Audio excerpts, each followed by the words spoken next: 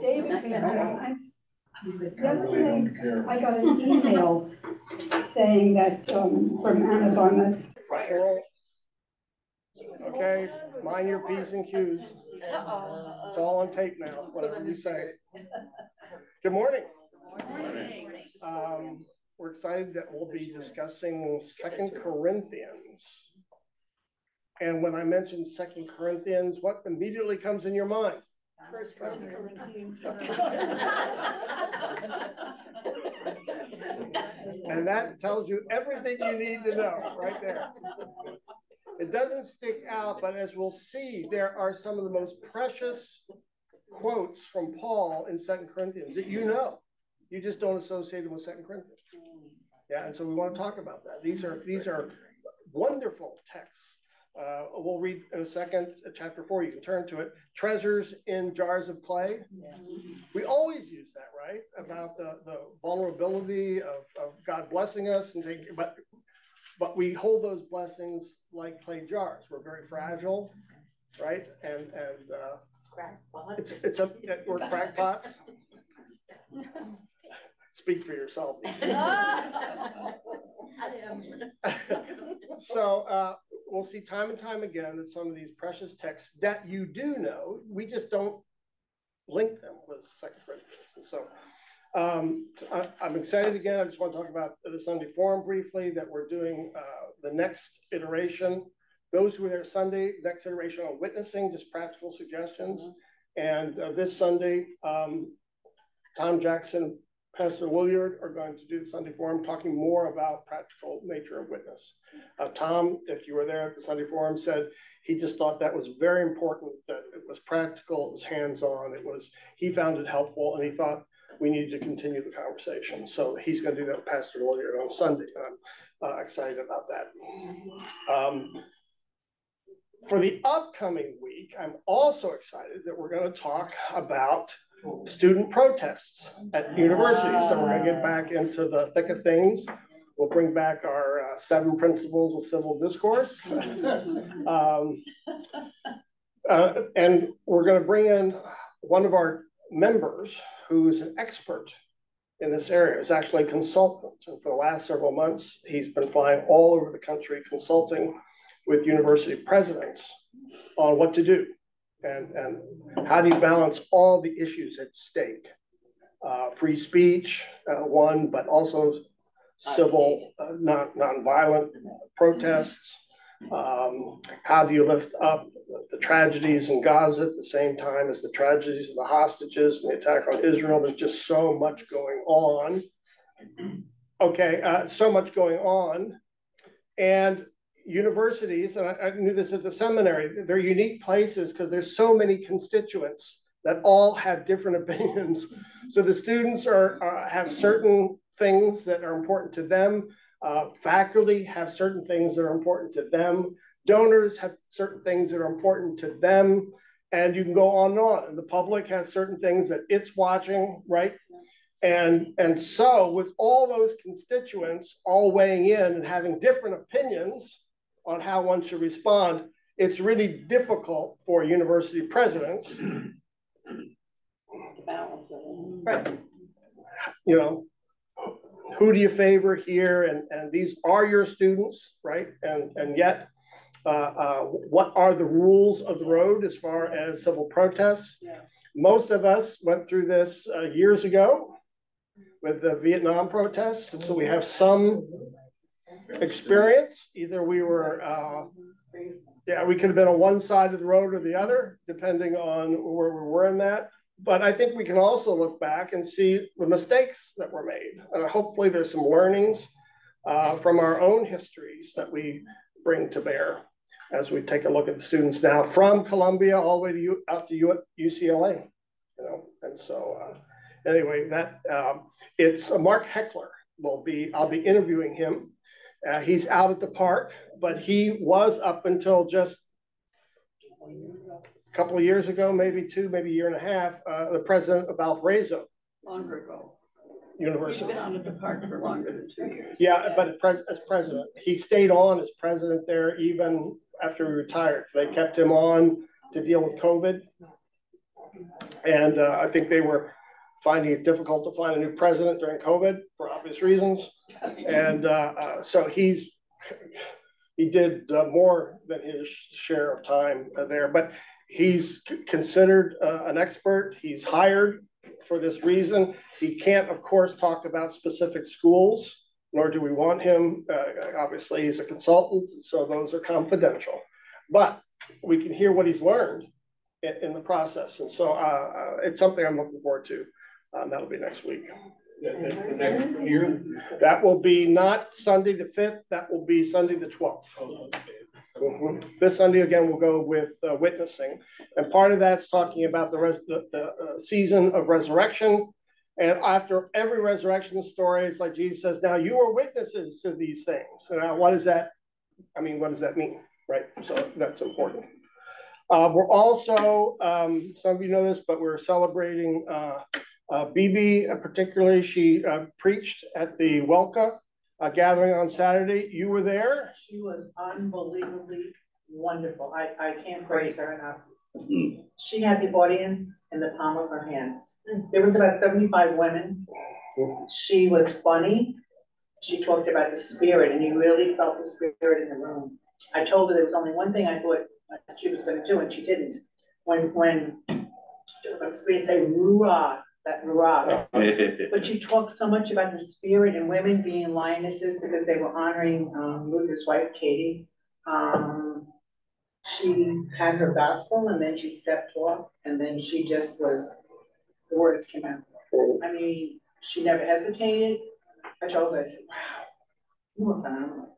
And she found it, they were all praising her. She really was good. And she needs to hear that because it's important. Yeah, well, it was a big deal for her, but also for Emmanuel Academies because she got an invitation to Welka, right? To the women of the LCA. And they had given her a scholarship. So this was fruition of a scholarship, yep. Seeing your pupil in front of you and seeing how she's just continuing to blossom. Yep. She really was good. So it was kind of a big deal, all up and down. Anything else that, are we ready to jump into 2 Corinthians? That book that no one can remember what it's about. Okay, 1 Corinthians was what? Let's just review because now we're going to lean into 2 Corinthians. 5 big problems. Problem solving book, right? So Paul founds the church in Corinth. And now they're having problems. And so he's going to write a letter to try to solve the problem. So we mentioned 5 problems. And each time he goes through a process of saying, here's the gospel. And if you believe the gospel, that goes a long way into solving that issue that had emerged. So it's a big deal. If you remember, one of the issues was what they're going to call this week these super apostles. Now, what is a super apostle? I can only compare it to a TV preacher back in the day. Someone who's massively talented, right? Individually wealthy. And they come and visit your little Lutheran church out in the prairie of Iowa or Minnesota or wherever you live, right? And so here you've got this humble church setting, Corinth, with Paul. Remember, despite the fact we elevate Paul, he was not a good speaker, and he was not handsome, and he was short. Does it say that? I mean, is it in the Bible? I was going to say, and he had big feet. No, I don't know. Does it say? So the whole idea here is he's not impressive.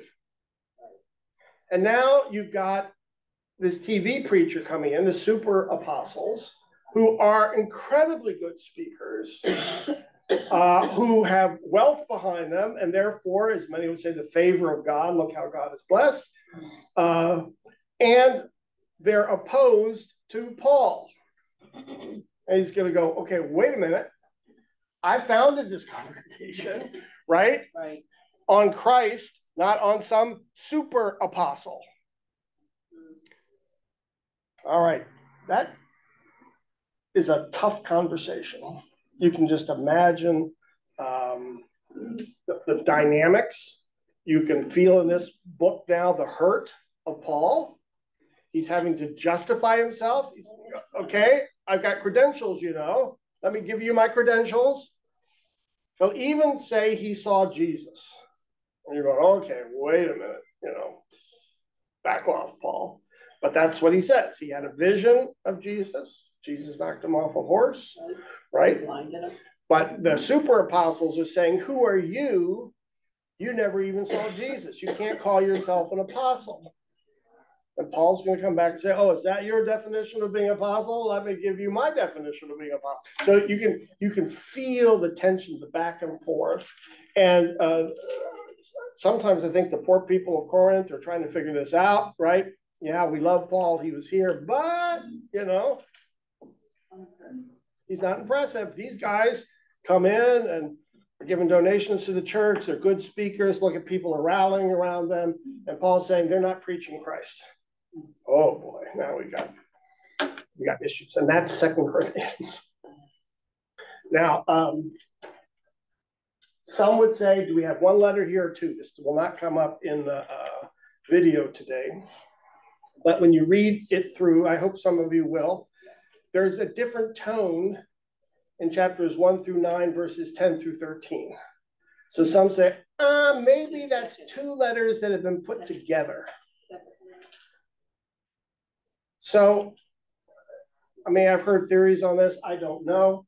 The problem is, Paul leaves. He writes the first letter, and then he says, I came back, I visited you again, and the visit didn't go well. So we know he came back a second time, and the visit blew up. And he wrote another letter that's, you know, and we don't have it. So we know he wrote the letter, we don't have it. And so some are saying, oh, but maybe we do have it. Maybe it's stuck on to this other letter, which is the third letter. So maybe they put letters 2 and 3 together. That's just one theory, because of the difference in tone. So in 1 to 9, you'll have this gentle tone as if it's all been fixed. All the tension that emerged in his second visit has all been put to the side, and praise God. And then chapters 10 to 13 go, you know, and you're going, wait a minute, why the change of tone? And there are other explanations. As you know, this is what scholars love to debate, is what's happening here. But we do know he founds the church. They have problems. He writes 1 Corinthians. Tension break out between the church, the super apostles, and Paul. So he goes back again. This really doesn't go well. It's a bad visit. All sorts of tensions break out. And so now he writes a letter we don't have, maybe we don't have. And now we get the third installation. And the question is, again, have all the problems in Corinth been solved or not by what we read here in the book? Is that making sense? Any questions so far just on that? The super apostles, they're saying Paul isn't an apostle because he never saw Jesus. Who is he? Yeah. Why are you guys following him? What authority does he have? He's even got big feet. I mean, what, you know, I'm kidding, but it's that sort of put down. He's not handsome. He's an ugly guy. What can he do? If I was Peter, I'd be saying the same thing. Yeah. He never met Jesus. You know, Jesus appeared to us. Jesus commissioned us. You know, who's this guy? Well, and with Peter, of course, now Peter's friendly now with Paul, but at one time, he also was killing us. Right, yes. So, you know, it's like, I never did trust him. You know, I mean, you get that tension now. It's the super apostles are not the apostles. Right, but they're claiming they saw Jesus, or they're just claiming something, but not that.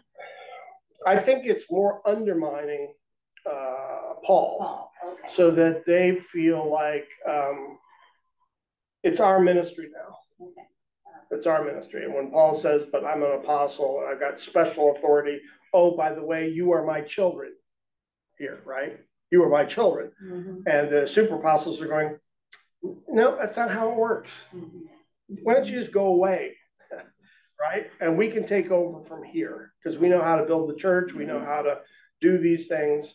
And you have no special authority here. And so that's, I don't know if you've ever had to do this, but every once in a while, if you're being attacked, it could be at work or at home, and you have to defend yourself, that never comes off well, right? Sometimes you have to do it. You say, wait a minute, you know, I've got an education or I've been trained for this and I happen to be good at what I do. And, you know, I was here with the founder of the company and I kind of know how to run. That all sounds defensive. And that's, boy, this book's got a lot of that defensiveness built into it. But we're finding a little bit about who Paul is as he defends himself and tries to say, you're my children, I have authority. I even got to see Jesus. Well, it was a vision, but nevertheless, I saw him in a vision and he knocked me off a horse and I'm still an apostle. Who are these super apostles? Here we go. Yeah, I describe them as TV preachers. Obviously, there's no TV. But they're obviously talented, itinerant preachers who are going around. We have them today. Who met the original apostles? That's the question. It doesn't say here. I'd have to take a look at that more. But Google says they're false prophets who go behind Paul trying to get his converts to come. That would be Paul's critique here. Right. These are false prophets, but for the Corinthian church, they're not sure of that. Right. They're not. These are just talented preachers, and we've got these itinerant preachers today. Lutherans, we don't have them in our churches very often, but other churches, let's say Sunday evening services or Wednesday services, they have these traveling preachers who come, and you know, you could easily come in and undermine the local congregation or the leadership of the local congregation. So you could imagine, this didn't happen, but you could imagine in the 70s and the 80s, you go to a Billy Graham gathering. The stadium is packed. And he gets up and says, come to Jesus. And oh, by the way, there's no way you can follow Jesus if you stay in your Lutheran church. Not possible. So we want you to come to us. We're going to arrange new church situations locally because we know how to do church. We know how to be faithful. We know how to follow Jesus, right? And your local, those mainline churches, they're hopeless. Oh, we'd say, okay, now the fight's on, right? Because some of our people probably would have left because Billy Graham was charismatic. These were large gatherings. It was all very impressive. And he says he saw God in a dream. He saw God in a dream, right? How are you going to fight that? How are you going to fight it? What can you say? No, you didn't. You weren't there. So you have to compare it with you know, some of these dramatic. Now, Billy Graham was less a TV preacher as he was a stadium preacher, but that probably is more like what's in Corinth. It's live. You know, they're coming around. They have big gatherings. You find this in Africa all the time. You know, that the traveling evangelists will come, they'll fill stadiums, and they're brilliant at talking. But now Paul's going to say, yeah, they're brilliant at talking, but they're false prophets. False prophets. And so now is the back and forth, the theological back and forth of what is an apostle. What's right and what's wrong? What is the gospel? And so that's why 2 Corinthians, you know, sometimes we learn more. We all know that through our failures or through difficult times, because the mind sharpens and we see, okay, what did I do right? What did I do wrong? And so we're getting to learn a little bit about the early church and about Paul in these letters because the wheels are coming off. And we read that last week. I think it's important to compare these texts in 1st, 2nd Corinthians with the 2nd chapter of Acts, where it describes the early church as in idealistic verses. Oh, yeah. They all got together and they shared, broke bread every day, and they loved each other. They gave everybody a hug before they went home at night. For 3 years, probably. Yeah, 2 months. 3 weeks, you know. And then you go, oh, wait a minute, it wasn't all coming up roses. You read 1st and 2nd Corinthians, you go, oh, that church is like ours. Like all of us. like all of us. Because when you read Acts, you're wondering, how do you live that with that much love? And here you're going, yeah, it's like watching the Jerry Springer show, the ecclesiastical version. What's the difference, or is there a difference between a disciple and an apostle? I always don't really quite understand the difference. The disciples are, with the term, is those who follow Jesus. The apostles are those that Jesus sent out. But aren't we being sent out from the church as well? Aren't we being sent out from? So some will use actually those terms today, that we all have an apostolic call, which means a missional call. So they didn't have an argument against Paul then, because this is what we're still commissioned to do. We're still commissioned to go out and preach the word, and at least so that's why I was trying to understand. Well, that's how we use the word. We would link both of them in our baptisms to say we've both been called to follow Jesus and we've been sent out in mission. But in this text, apostle has a narrower definition, which is, were you with Jesus? Did Jesus send you out? Were you in his presence? And here the super apostles are saying, no, don't go there, Paul. Just don't go there. You were not there. So we use the more extended version of being sent out. Where does the term evangelism or evangelist fit into that? Disciple or? That's good. I want to stick with 1st and 2nd Corinthians here. Hold that thought. How Paul, For a month or so. I think Paul would associate evangelizing with both calls, right? Sharing the word of God. All disciples have been given that mandate. The sending out of the 12, the sending out of the 70. By the way, the sending out of the 70, remember, was a sense of sending out people to the whole world, that we'll all take that call. And evangelizing, meaning not just converting unchristians, but sharing the gospel with everyone, Christian and non-Christian, I think would be associated with both. I'd have to go back to check 1st and 2nd Corinthians about how it's used there. But that's the way, if you're just asking in general, I think it's, we'd say evangelizing, sharing the gospel is at the core of everything we do. It is the core. That's why we're an evangelical church, because we hold evangelizing at the core of everything. And you saw that last week in 1 Corinthians. Remember his methodology of solving these problems? He said, okay, here's the gospel.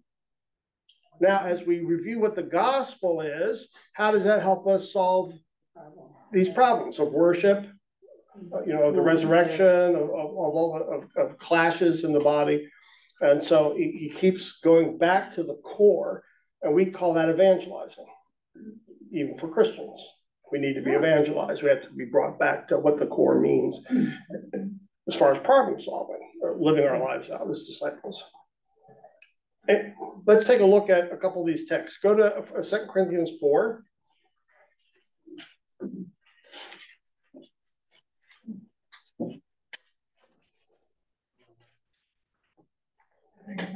You want to start us there, Melissa? Sure.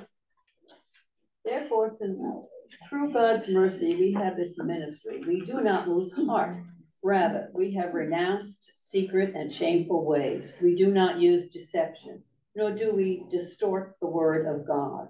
On the contrary, by setting forth the truth plainly, we commend ourselves to everyone's conscience. Okay, now what might that be? How might I abuse the word of God and use deceitful practices? Churches do it all the time. That's a hint. One on the mission field was, I don't know if you heard the phrase, rice Christians, where if you come to church first, then afterwards we'll give you rice to eat. So we could easily do that out at the park, for example. We're feeding 755 families last week. And we could say, you don't get anything until you come to church. And we'd have a massive church already of 755 families, each having 6 in a family. So we'd already have a church of 4,000 to 5,000. Using the food of Meals of Hope, basically to bribe people, and people would say, okay, if that's what I gotta do to get the money, get the food, I'll be in church. Those are deceptive practices. Coercion. But often this was done in the mission field over centuries because, the people back home wanted to see numbers. And so you can write back and say, well, we got 4,000 people in church. Wow, that's amazing. How'd you do that? Well, we bribed them with food. You wouldn't say that. You wouldn't say that. Your mission to a basic need, hunger, right? That can grow in your church for a lot of reasons, hunger being one.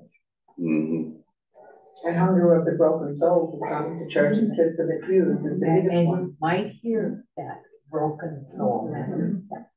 So there's other, you could say someone's feeling very, very guilty in their lives, how they live their life.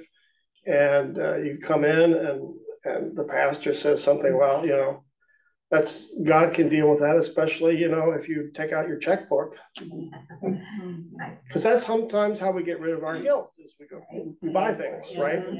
And so that's kind of a classic practice. That's going back to Lucas' time when they were giving money. Indulgences, in other words, there will be deceptive practices, exactly. Sometimes we used to have preschools growing up in the Missouri Synod. I'm not blaming the Missouri Synod, I think a lot of churches did it.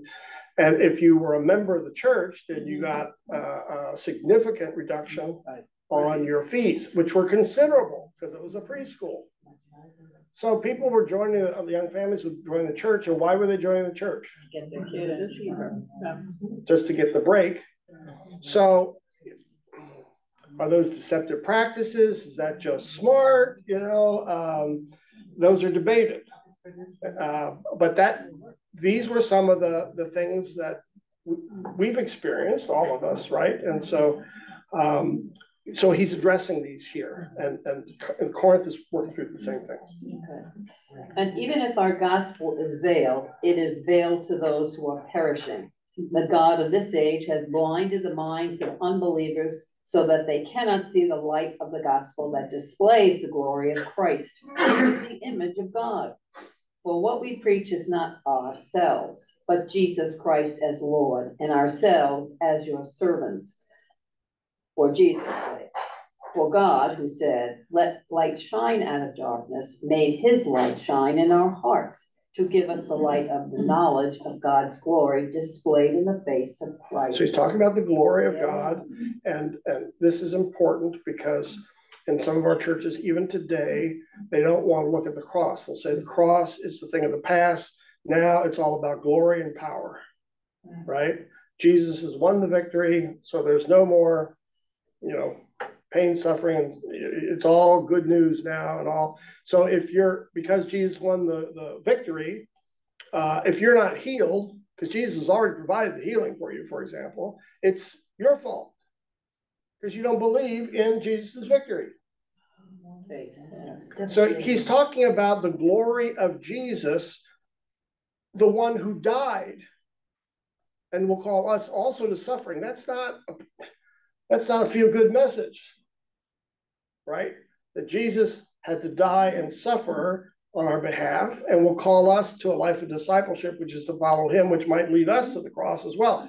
So you can imagine these super apostles are coming in and going, no, that's all in the past. Now it's all good news and,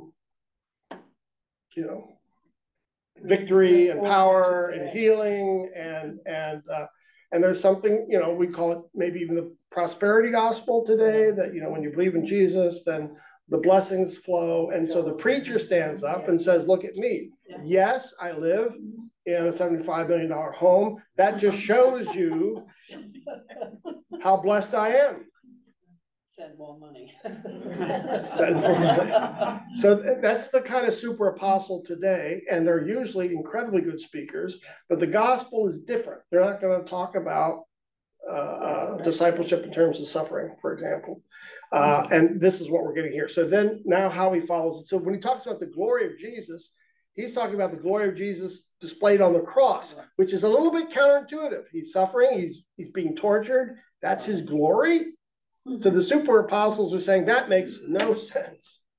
And Paul says, but that's the gospel. So you can feel a little bit of the conflict here. And then look what he says here. But we have this treasure in jars of clay to show that this all-surpassing power is from God and not from us.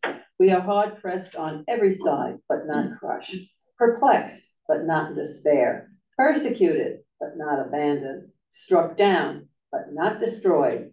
We always carry around in our body the death of Jesus, so that the life of Jesus may also be revealed in our body. For we who are alive are always being given over to death for Jesus' sake, so that his life may also be revealed in our mortal body. So then, death is at work in us, but life is at work in you. Okay. Oof. Oof. Yeah. That's a difficult message. Now, it's a beautiful one, and I think we've all heard this one, right? You know, usually we talk about them being perplexed, and we talk about Paul's life. He's going through shipwrecks, and you know, you some of you have been in Ephesus and have seen the places where he's facing wild animals and torture, and you name it. So he's talking about that, but he's giving a positive spin. That's the life of a disciple, and we all carry the death of Christ in us. So that. That's not the power of positive thinking.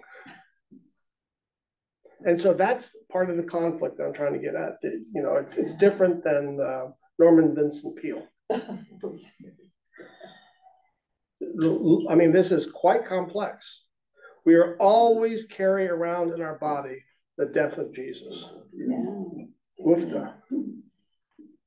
So as Lutherans, we usually talk about that is daily baptism. Daily, we're drowned to sin, and we're raised up by Christ to new life. It's a daily occurrence, and that's where this language of Martin Luther and daily baptism comes.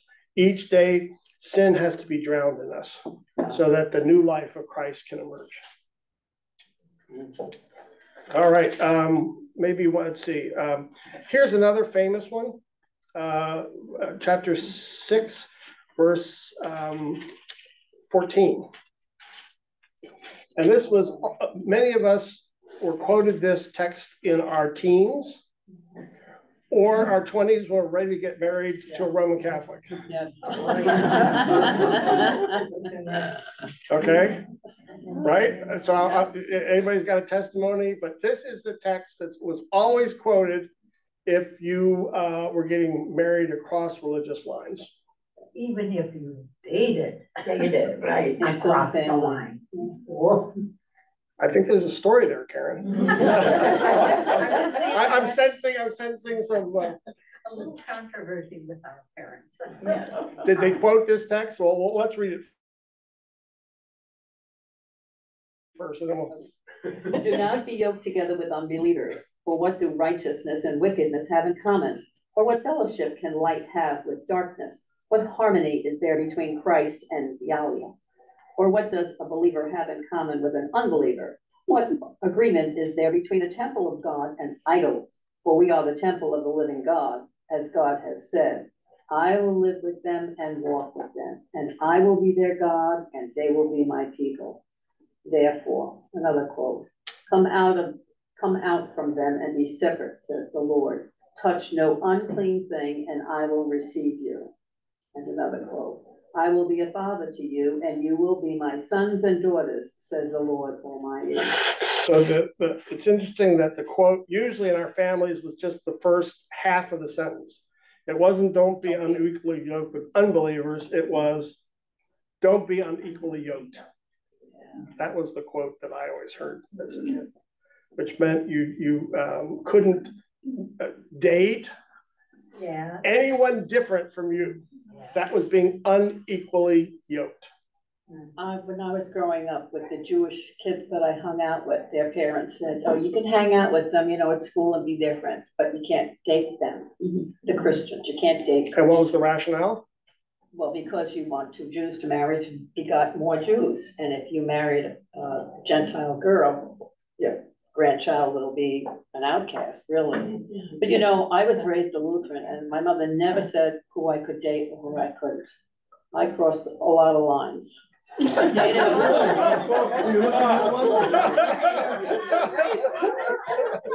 his parents might not have liked his parents might not have liked the idea that he was marrying a Protestant, but my parents never objected. So we have to take a little pause here, and Ray and I experienced a miracle this Monday, on the 5th hole of the Hole 1 golf course, where Ray got a hole in 1. And that's your second. Yes. But we were playing with Jim Klinke, and he said the first one he's ever observed on that golf course. And so, you know, the ball disappears, but you know, at our age, you wonder, is it my glasses? It must have rolled over. Did it go in? You know, and so, so in any case, you got I got a winner. You got a winner. Yeah. Crossed all the lines though to get the winner, right?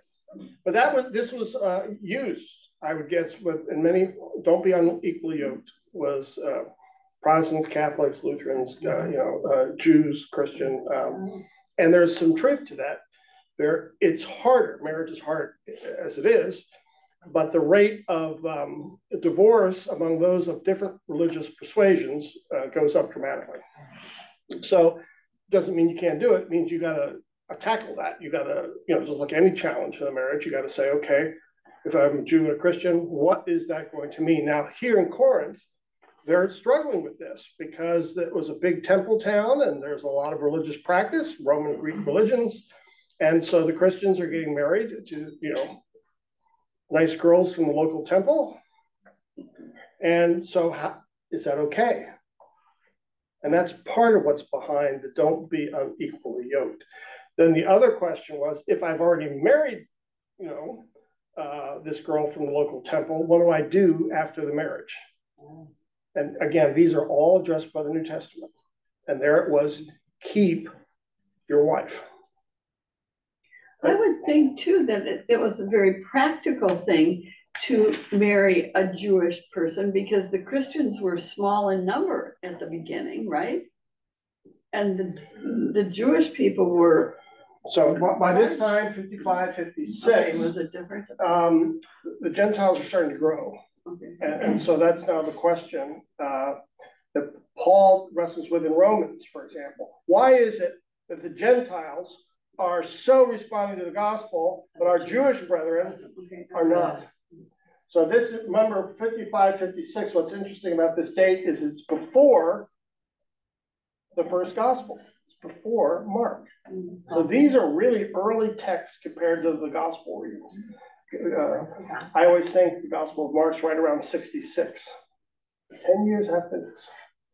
So it's still oral tradition, telling the stories of Jesus orally in people's homes, at a church, right? And now the Gentiles are getting larger. The Pharisees are. When did Jesus die? Around 30? 30, 33, okay. Everybody debates that. When did the Christians stop keeping the Sabbath on Saturday? Oh, interesting. Well, the Gentiles never did. Well, the Jews would observe both. They observed both. So they never stopped because that was part of their covenant. God had said, worship on the Sabbath, which would be Friday night to Saturday night. But then they would meet again in people's homes on Sunday to commemorate the resurrection. There must have been some council where they decided, we're getting together on Sundays and no longer have a responsibility to go on Saturdays. I'm sure. There had to have been a meeting. The infamous meeting. There had to be, that's right, there had to be a committee. There's probably even notes and so, Okay, anything else? Let's watch the text there. There's 8 is about generosity. You're going to see that in the video. He's disappointed in the Corinthians have not collected money for the church back in Jerusalem, and he's going to give them what for that. But there's he's going to tie generosity in with the gospel. That's really quite interesting. And if you take a look at 10, by the meekness and this is where the change of tone comes in, where people think, this is the second letter. Why is he getting so upset so late in the letter? But by the meekness and gentleness of Christ, I appeal to you, I, Paul, who am timid, quote, timid when face to face with you, but bold when I'm writing my letter. We understand that. Just like email. That's right. All caps. Email all caps. But when I'm with you, it's all honey and cream. Maybe he was just leading up with all the taking care of business, all these things that needed to be done, and like, here, now this is what I really think I have to say. See, I think that's right. And we all experience that sometimes with our kids, right? You know, when they're there, you're all nice, and then they leave and go, I didn't say what I really needed to say. So then you write that letter, you know, or that text. While you were here, I just forgot to mention. Boom. Or I was afraid to mention. I was afraid to mention it. Okay, let's tee up the.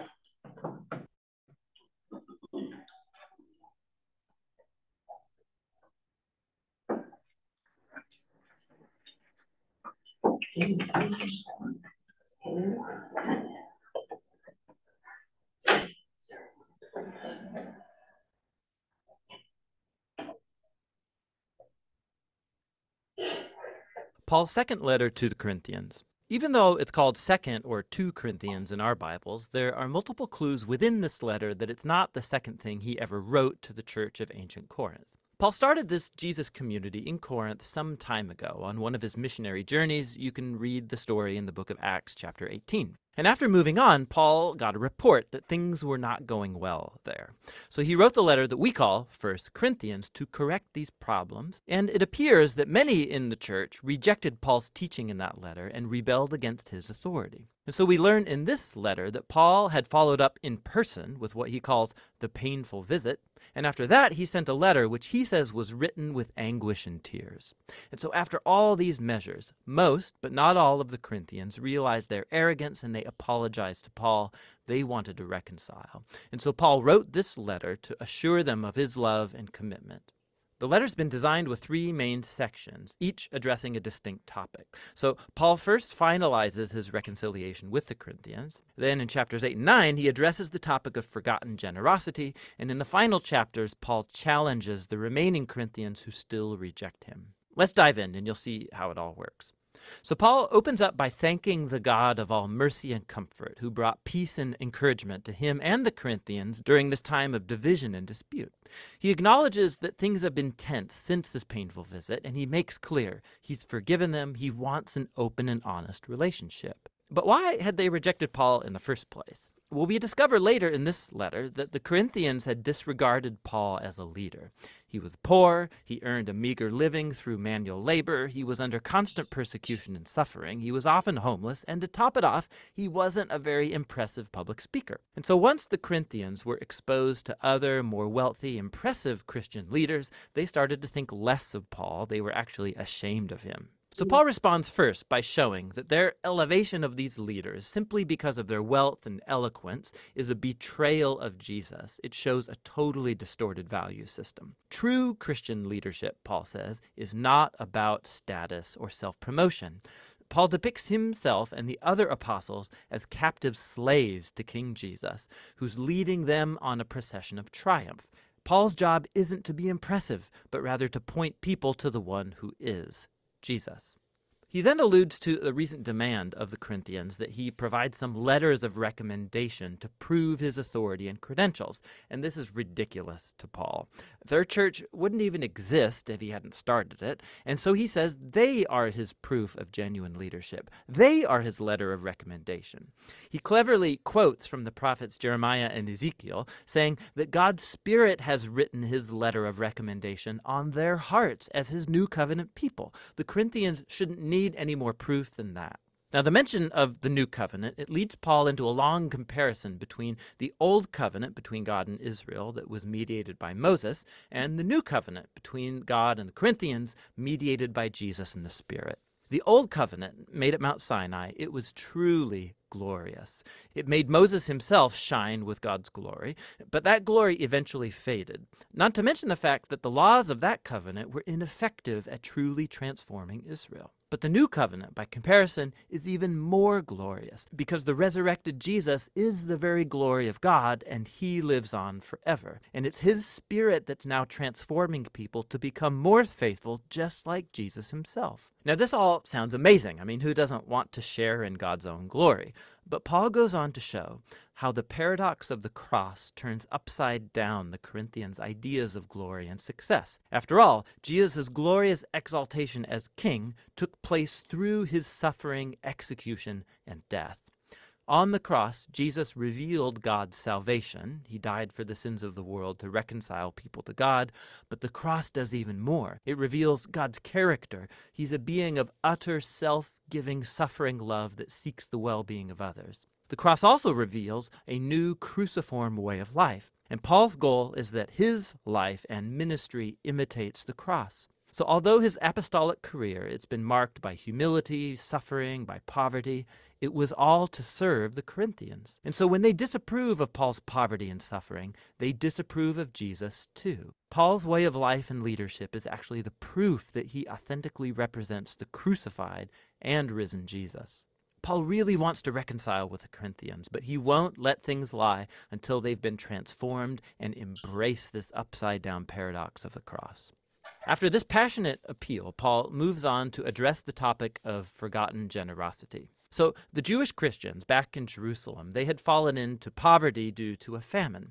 And Paul was raising money among the new churches that he started, full of mostly non-Jews. They would all send a relief gift as a symbol of their unity in the Messiah, Jesus. And so many of his churches, they were thrilled to give. But the Corinthians, in the midst of all this conflict with Paul, hadn't saved up for the gift. And for Paul, this isn't just about money. It's another sign that the Corinthians have not been transformed by the gospel about Jesus, which at its heart is a story of generosity. Paul says, "You know the generous grace of our Lord Jesus the Messiah, that even though he was rich, for your sake he became poor, so that through his poverty you might become rich." He's telling the story of the gospel through financial metaphors. Jesus gave up his glorious honor or wealth, and he lowered himself to die like a poor slave, so that other people who are impoverished through sin and death can be exalted and become wealthy through the riches of God's grace. To be a Christian is to let this story sink deep into your mind and heart, letting it transform you into someone who's more generous, more willing to share your life and resources to help others. In the final section of the letter, Paul focuses on the main source of his conflict with the Corinthians, that group of impressive leaders that he sarcastically calls super apostles. So they came to Corinth promoting themselves and bad-mouthing Paul as a poor, unsuccessful leader. And at the risk of sounding self-promoting, Paul says, do these guys really want to compare credentials? He can totally take them on. Are they Jewish Bible experts? Well, so is Paul. He was a Pharisee, for goodness sakes. He has the whole Bible memorized. Do they want to brag about their superior knowledge of Jesus? Paul has actually seen and hung out with the risen Jesus. He's actually had visions of Jesus' heavenly throne room. But more importantly, Paul has given his entire life to the mission of Jesus. He sacrificed comfort and stability, and he never asked the Corinthians for money. Unlike the super apostles who charged a lot, Paul earned his own living. But, Paul says, he refuses to brag about these accomplishments because these aren't the things that really matter as a Christian. Instead, what he'll brag about is how flawed and how weak he is, because it's in those inadequacies that he discovers the love and mercy of Jesus. Or as Jesus once told Paul, "My grace is sufficient for you. My power is made perfect through weakness." Paul concludes the letter with a sober warning to the Corinthians. They need to check themselves. Their contempt for Paul, his way of life, their love for these super apostles, it all shows that they don't grasp who Jesus is on a fundamental level. They're not living like transformed followers of Jesus, and so he invites them once again to humble themselves before the love of Jesus. 2 Corinthians gives us a really unique window into the life of Paul and the paradox set before us by the cross of Jesus. The cross challenges our values, our ways of seeing the world. We value success, education, wealth, but God values humility and weakness because his love and power were made known through the suffering, death, and the resurrection of Jesus. The cross also unleashes the transforming power and presence of the Spirit to empower Jesus' followers to take up his cruciform way of life and make it their own. And that's what 2 Corinthians is all about.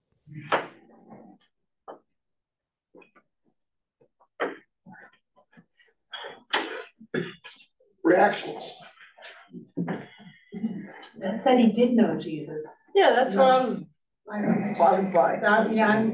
That he did know Jesus, that he had seen the risen Jesus, I think was the word. Vision. Yeah, He got caught, so I'll have to go check this. I think he's talking about visions of Jesus. Jesus knocks him off the horse. Remember, he says, I got caught up into the third heaven. So I think he's talking about visions rather than I was in his presence before or after the resurrection. So I think, and that's what the super apostles are questioning. You weren't there. And he's saying, oh, yes, I am. But he's kind of stretching the argument, I think, in my mind. They kept emphasizing that Paul was so poor, and that bothered me because he was so highly educated. How was he so poor if he were so highly educated? Well, right at the end, he said, you know, I'm a Pharisee, and I know all these things. But before that, then they were emphasizing his poverty.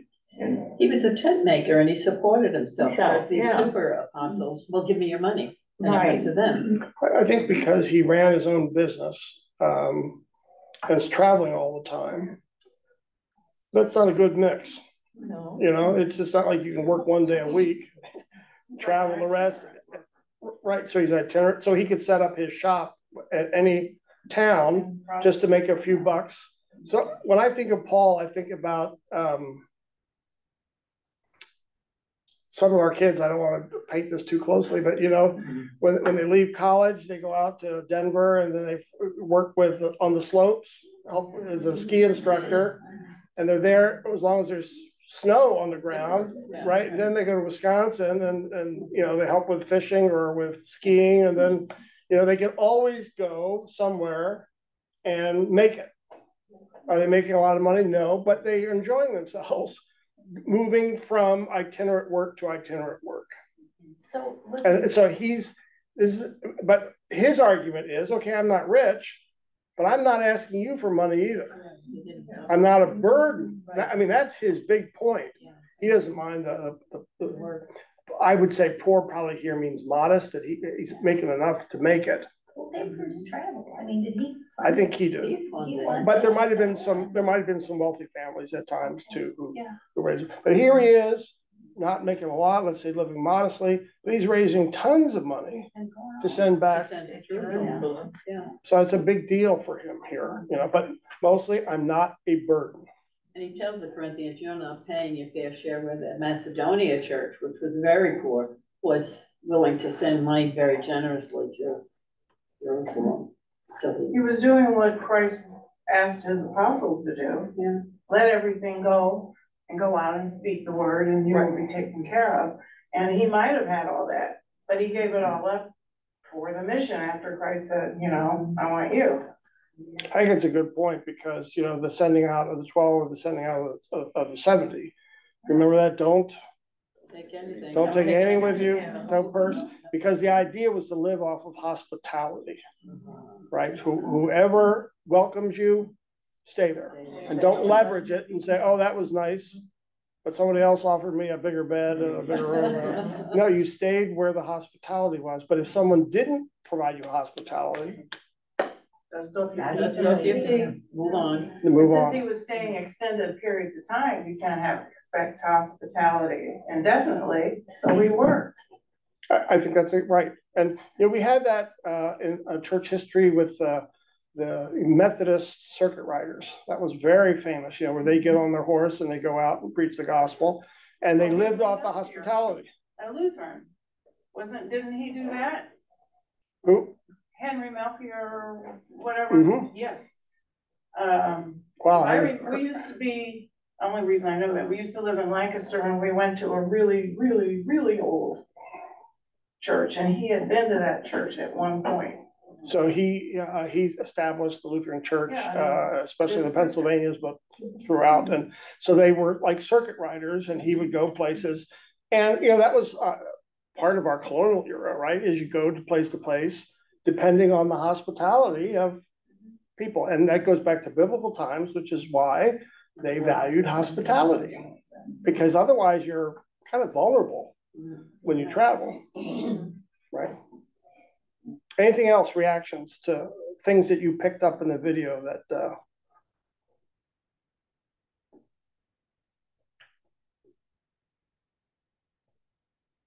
why the generosity to Jerusalem?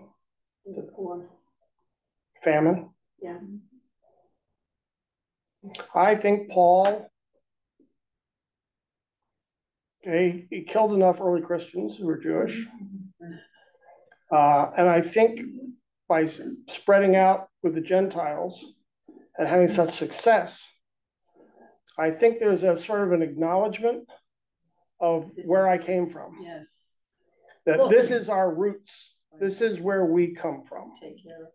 We're adopted. You'll use that language later on. So it'd almost be like if you grew up in, let's say, modest or poor situation, and you come into some wealth, and then you go back and you say, Mom and Dad, we're going to buy you a house, or we're going to do something to help you in your life as an acknowledgement, of the sacrifice you gave to me that put me in a good situation in life. And I think there's a lot of that giving back. And he wants other Gentiles, it's not just about him, he wants other Gentiles to acknowledge these are our roots. This is the church from which we come. We got to acknowledge that. Otherwise, it'll be easy for Gentiles just to go off and say, well, those are, Was this the time that had the persecution started yet in Rome? Could that have been part of it? I don't remember what. I don't remember exactly, but you can look it up. Google. It was before Nero, and I can't remember now the Roman where it starts, but it starts pretty early. Yeah, so I would assume I want to say yes, but I'm not absolutely sure, because the Christians were an easy scapegoat. We can blame all the problems on these Christians, and they had such funny practices anyway. They drink blood and they eat bodies, and who knows what they're doing down there in the catacombs, and so it was an easy group to beat up on. I think Paul was trying to unify the two groups, the Jewish Christians and the Gentiles, to get them more unified. And that was a big thing to do. Also, when you have your discussions, this role of the cross, how he's bringing the cross, and remember the financial metaphor he uses here, that Christ becomes poor, dies so that we can become rich and live in his blessings. So it sounds like a little bit of the prosperity gospel, but he's using that to say Christ did this, and now we're called also to be poor and to weak. And this is where those great quotes, I see Christ's glory coming through my weakness. And I think some of us, would say that that's been part of our experience, that sometimes you see Christ better through the weakness, because it's Christ and not part of your own strength that you're achieving, which is fine too. But here he almost glories, Paul does, in his weakness, because then he expects Christ's witness to be more evident through him. All right, let's get in our groups.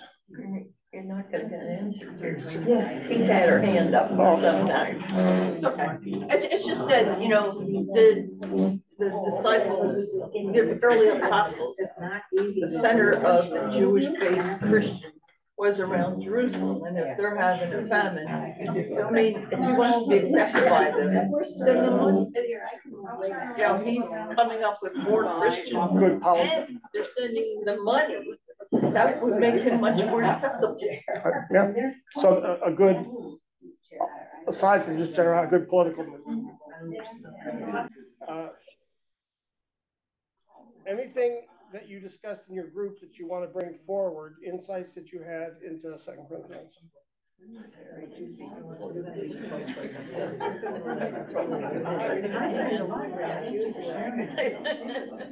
talked about defibrillators, bringing people back to life, you know, and some people when they brought back. I was sure you're gonna discuss which lines you crossed to date. That's what I think. It's a long story. That's all I know. Quite a few chapters. This is, I hope that when we leave 2 Corinthians, is to guard the story of what's happening. Paul founding a church, 1 Corinthians, problem solving with the gospel, visits, rejection, some reconciliation, and now another letter, maybe 2 letters, both as signs of healing and reconciliation, but also fending off these fake apostles, right? And then still some of the tensions. It wasn't all healed. It wasn't just a kumbaya moment, you know, there's still issues. And we get that at the end of the book as well. Why that's comforting, I think, is it's really realistic about how church actually works. And that they hung in there. Paul hung in there. And I just love that when the super apostles say, well, where are your credentials? Where's your letters of recommendation? And he goes, Here they are, yeah. you are my letters of reconciliation. You've come to faith. You formed a church, you know, so that's a really powerful thing. One announcement, two announcements before we go. We are going to start happy hours. It's going to be brought back in June, and we'll run that probably to the end of the year. What day is happy hour? It's gonna be on Mondays at the same time as Worship Matters, from 4 to 5. We're gonna ask Dennis Russell again to introduce the wine of the week. We'll announce that Sunday morning in service, you know.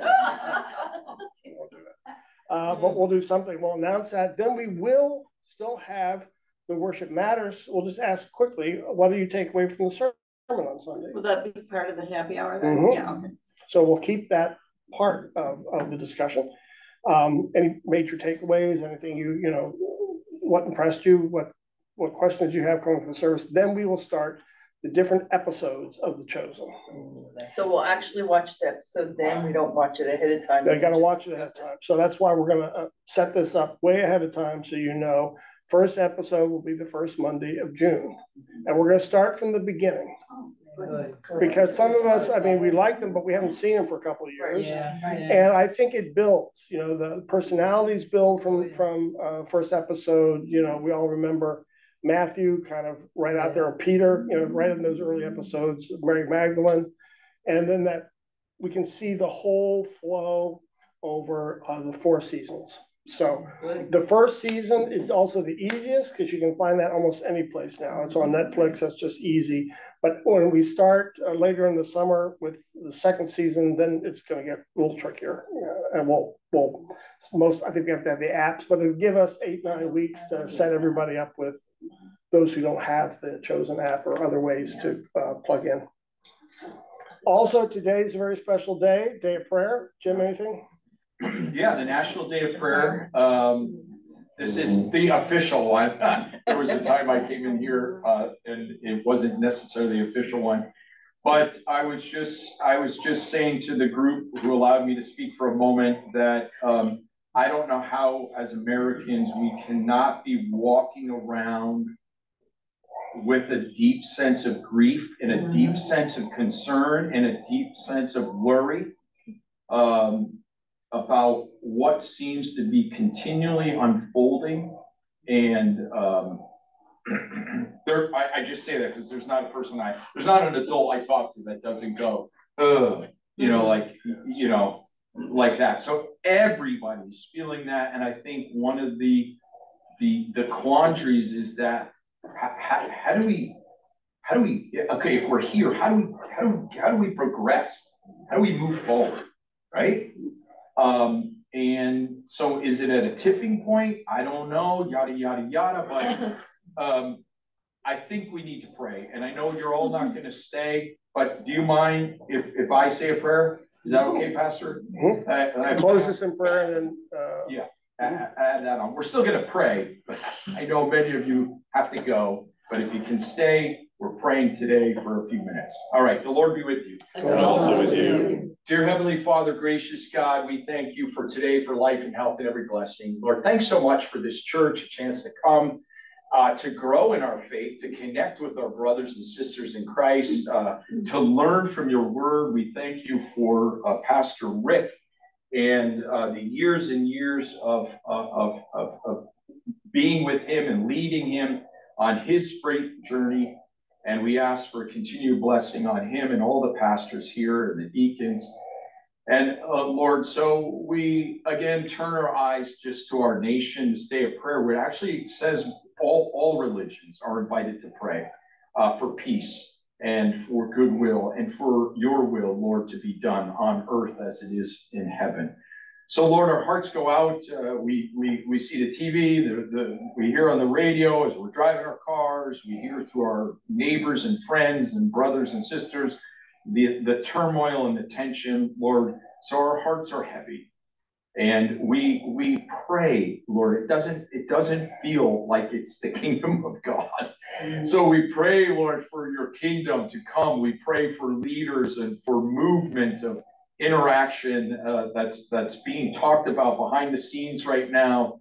The actually situation going on in Israel and with Hamas and Palestine, Lord. So we pray, Father, today, united, we pray, Lord, that your righteousness and your truth and your compassion and mercy and justice would prevail and move forward. We ask all this in your name. Amen. Amen. Thanks, everybody. I had a joke about a televangelist.